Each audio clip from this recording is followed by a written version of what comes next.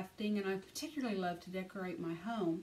And as I've been cleaning and organizing, I've been finding things that have been tossed and shoved aside, and I think, hey, I could redo that and I could make it into something really cool. Now, whether I'll use it or not in my home, I don't know, but I just love to make things new. So today, I have this globe. So it was always a beautiful turquoise, and it was kind of a European script on there, and the colors were beautiful, but I've had this thing for probably 20 years, and it is so terribly faded. And one day I thought I could do something very abstract and make it a really cool contemporary looking globe.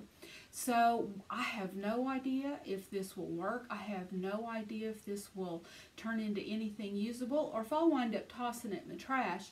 But anyway, I thought you might want to go on this journey with me and see what it turns out to be. So first of all, what I wanted to do is I want to paint everything that's water in this dark navy Heirloom Traditions polo paint. It's the navy that I did the shelf in, and it's an almost blackish navy, super dark but super beautiful. So I thought if I painted all the water in the navy, then I wanted to do something really cool on the land. I'm going to paint with a metallic paint pen. Then what I want to try to do is actually gold leaf the land. So it wouldn't be just a painted surface, but it would actually be gold leaf. So I really want to try that and see if I can pull that off. So let's see. I think the first thing I want to do is I want to outline the land masses with the gold pen.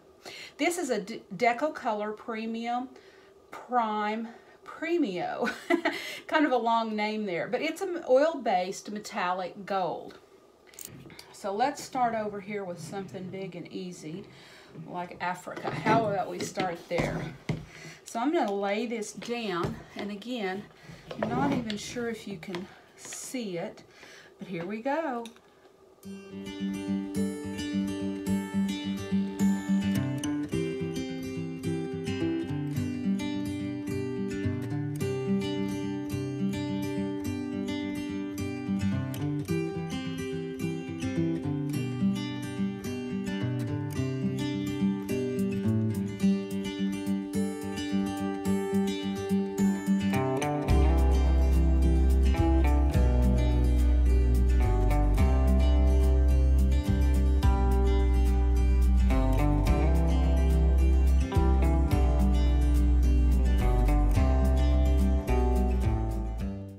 Everyone. Well, today as I was putting together the Painted Globe tutorial video, I began to reminisce about when I was young and the very earliest memories of crafts that I did. I grew up in western Oklahoma on a farm as a single child. I had no brothers and sisters to play with, and I didn't have access to friends in town very often. When they would come out, it was a treat and a treasure, and we'd play games because otherwise I never had anyone to play games with. So I spent a lot of time doing crafts. Now back then, we didn't have the crafting stores that we have now, but my mom would somehow bring home the latest craft that the ladies at school were doing, and she'd show me how, and I would literally spend hours and hours and hours working on these projects. I remember my very first craft. I think I got it as a kit for Christmas, and it was the little looms with the little stretchy bands, and you would weave them and you'd make pot holders, and I made enough pot holders, I think, for the entire county. But I loved doing it, and it just fueled my desire to create at that time. I ran out of little stretchy things pretty soon though, and I put them aside. I remember though, one of my most vivid memories is my mom brought home I don't remember exactly the supplies she brought home. I don't even remember if we poured the little plaster of Paris oval plaques, but I remember there were these little small oval plaster of Paris plaques, and I would decoupage some kind of pattern on there. And I don't remember what that was either. That is really odd. I don't remember if I cut the patterns out. I don't remember where we got them, but I remember putting flowers and all different kinds of pictures on them and gluing them on. And then way back then there was some type of crackle medium that we painted over the top, and then I would let that dry, and then it would crackle, and then I would put an antiquing gel over it, and it would fall down into the cracks, and I would wipe it off. That's a very popular craft today, but way back then I'd never seen anything like that. And like I said, I don't know where my mom got the supplies, and I don't know if she was maybe doing it in her class, because she was a school teacher. But I remember in our little bitty house, there wasn't very many places to do that kind of stuff. And we had a tiny little utility room.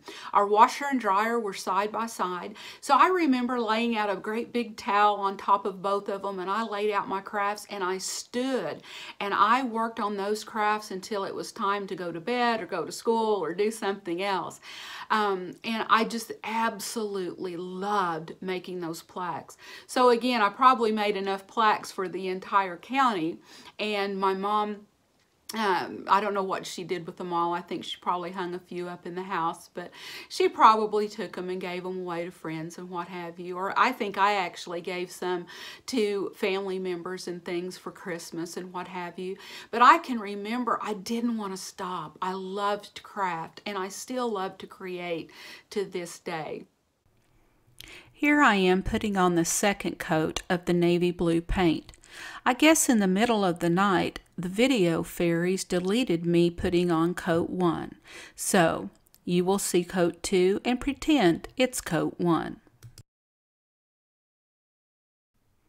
Here you will see what it looks like after I've completed coat 2.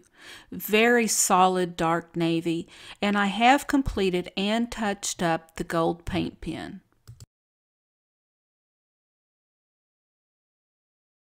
A few years later, when I was in 4th grade, I was in 4-H, and there was a lot of things that 4-H taught me, and I don't hear much about 4-H anymore, maybe because I'm in the metro area and my kids are all grown, but I do think back then it was a wonderful program. I did demonstrations with a friend. We would cook, we would make peanut patties over and over and over again. I would do speeches, we would cook those things, and we would demonstrate them. I remember sometimes we didn't have ingredients, we'd absolutely forget them, and we'd just keep going, and we'd dump something in and say, oh, here was the sugar, and it wasn't sugar, but we were improvising, you know, even at, you know, 4th grade level. It was just absolutely cool and fun when I look back on it.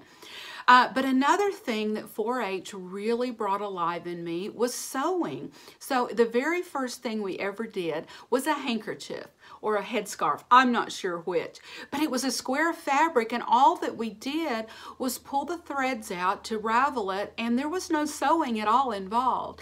Well, I was hooked. After that, I think we did an apron. Now, my mom had a really, really old Singer sewing machine, and it was just really, you know, it could have used a stitching post or someplace to really bring it alive again.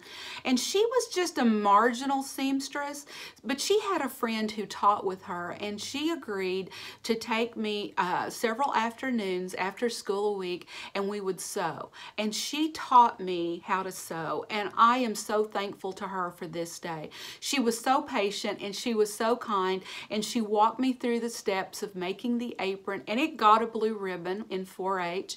Then we went on to the next thing, and then there was a dress or something I had to make, and it just fueled it from there. Now, by the time I was in the 6th grade, the thing I asked for Christmas was, hello, I'm back, and this is dry now. So actually I left it to dry for several hours, so it'd be good and dry.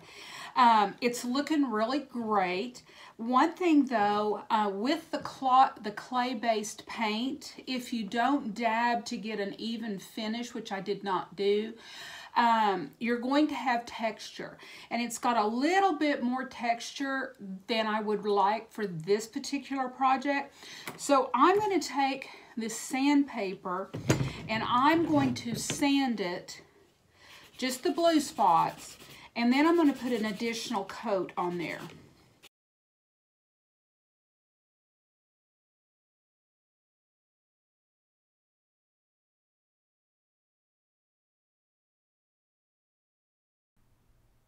So here I have sanded, and you'll see that it's a lighter blue in areas, and so I am adding the final coat. You will notice that periodically I take a little sponge brush and dab the paint. This will eliminate brush strokes.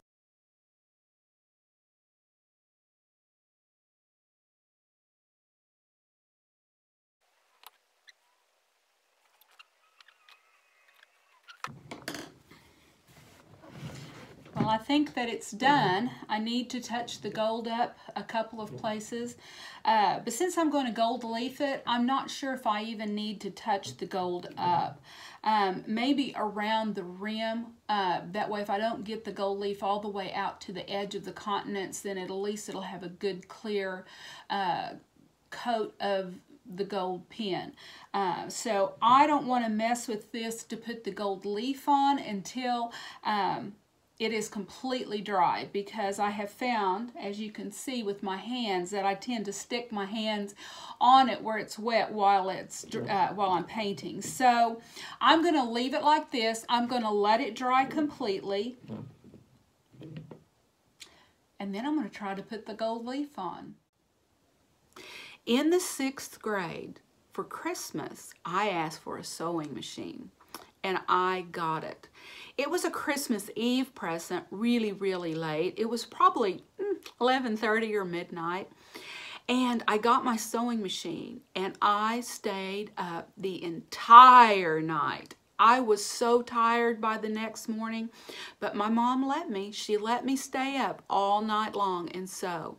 And you could hardly pry me away from that sewing machine the rest of my days.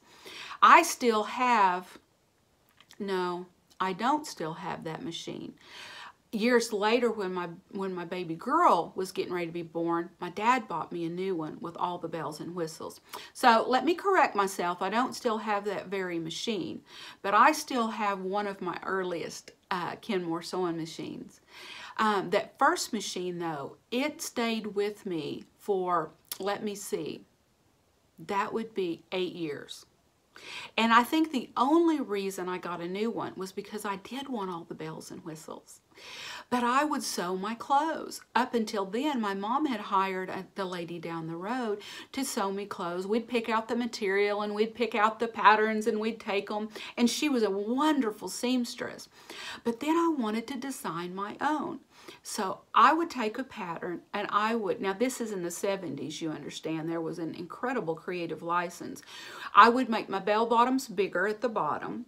I would make a jacket with sleeves, and I would do all kinds of weird collars, and I would do all kinds of weird cuffs on the sleeves. I would combine patterns, and this was the age of double knit too. So God forgive us for that, but it was. And I would have wild double knit patterns, and I would connect them with solid colors. And I'm telling you, I sewed and sewed and sewed. I did tie-dye, I did halter tops, but the day I got my sewing machine, I was hooked. Here I'm getting ready to put the gold leaf on. It came with a bottle of glue, and it looked just like white glue. And the instructions were to paint it where you wanted the glue. So I have done this off camera. It was just simply painting the white glue on the gold portions. The instructions said to take your brush and to slide the gold leaf off of the paint, off of the plastic or the parchment paper. It didn't want to slide, so after I realized I could just turn it upside down and just literally stick it to the glue and then pull the paper off, that is how I did. Then I took my brush and I just dabbed the gold leaf down so that it would stick. And you will see too that where there was no glue, it would pull away, which is exactly what you want it to do. I would take those larger chunks, I would put them on a portion with glue and simply take my brush and tap them down. I worked around the globe this way. Where there were portions that didn't need to be stuck, you could simply take the paintbrush and just rub it across there, and it would break them off, and it would leave a good clean edge. I think the key here is to make sure that when you do paint the glue on, you don't put the glue where you don't want it, and then of course it will stick where you do put it. I didn't find that putting the glue on was all that difficult. It just I used a pointed paintbrush, and I just even in the small islands and the small areas, it was very simple to paint the glue. And then the leafing process went very, very smooth. I did wait until the entire globe had dried for probably 24-48 hours. Then once I had all the gold leaf on, I took a soft cloth and I just burnished or brushed it, knocking off all the remaining little bits of gold leaf.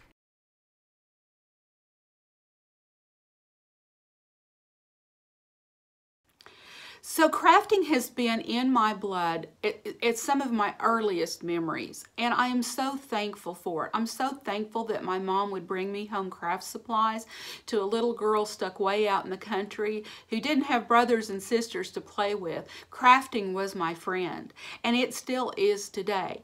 Now, I don't do a lot of crafting. I don't have a lot of projects around the house to do, but I do love to craft. I think that is one of the things that got me into doing jewelry. And not only did I do beaded jewelry, but I began to do metalsmithing and silversmithing, and then I became an instructor, which I love sharing how to do crafts. I love sharing how to do metalsmithing and make jewelry. Also, when I was in my 20s, I was a florist, and I loved to create flower arrangements. I created tons and tons of wedding arrangements in silk, and I created tons and tons of fresh flower arrangements. So I have done so many things creatively in my life, and I can't tell you how thankful I am for that. I still love to create, and I still love to share with others how to create. So I hope you're blessed by my videos, because it makes my heart sing, not just to create, but to share with you and teach you how to do the same. Here you see me painting over the metallic base with a metallic gold paint. I had originally thought I would leave it as is, but it was just too dark against the bright contrast of the gold leaf. So I painted the metallic paint over it, kind of in a dry brush fashion, and then I took the gold paint pen and I highlighted it to add a little more shine.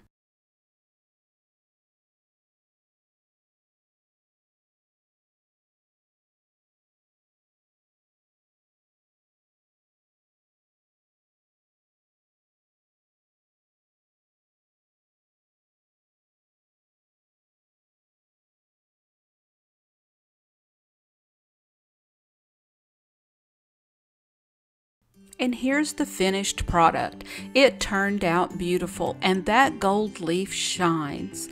And I'm not afraid anymore to try gold leaf on other projects. In fact, I'm eager to try.